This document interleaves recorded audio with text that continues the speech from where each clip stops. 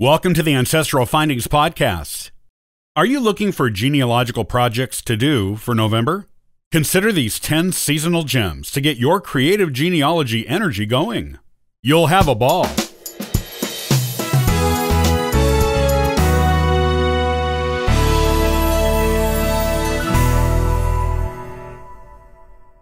Cook up a traditional Thanksgiving dinner. Choose a generation of your family in America. It could be any generation from the first ones who came in the 1600s to the generation of your grandparents. Research what that generation typically ate for Thanksgiving dinner. Look at old cookbooks if you need to. Then prepare a fabulous feast from the past for your family. Be sure to explain what generation ate the meal and why each dish was served during the old times.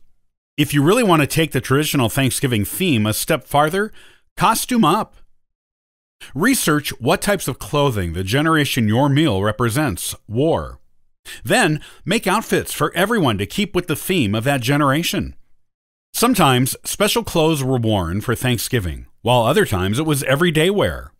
Make sure you get it right, and it will be just like a Thanksgiving out of the past come back to life. Your family will love it. It's like time travel at the Thanksgiving table. Put together a Thanksgiving photo album.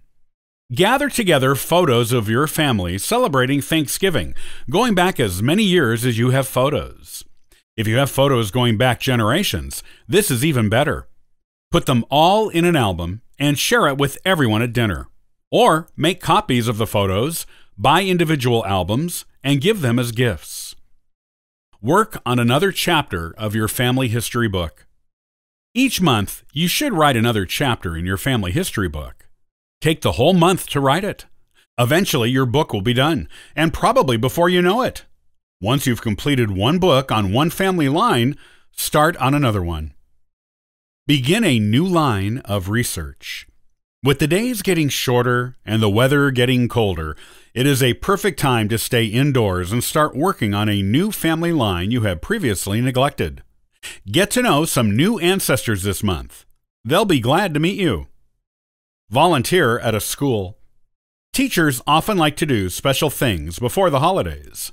Volunteer at your child's school or at a local college to talk about the history of your town, old Thanksgiving traditions, or the genealogy of your own family and how the students can trace their own.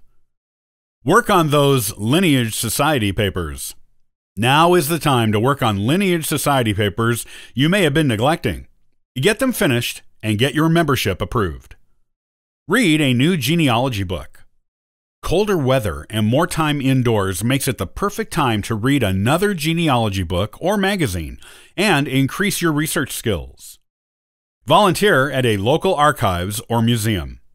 Archives and museums often need volunteers. Start during the holiday season while the crowds are small, so you can learn all you need to know to be a good guide. You'll probably get plenty of time to use the collections for your own research while you're there, and you'll enjoy teaching others about local history. Visit elderly relatives. The holidays are the perfect time to visit elderly relatives you may not have seen in a while.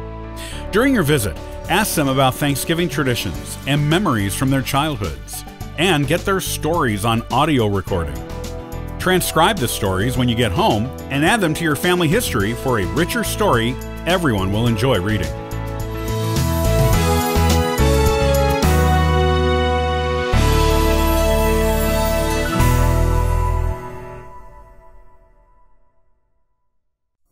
Did you know that Ancestral Findings has been answering free genealogy lookups for the past 27 years?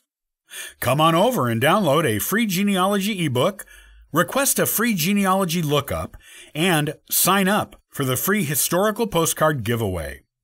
Thank you for listening and subscribing to the Ancestral Findings podcast. It's greatly appreciated. I hope you have a wonderful day and happy searching.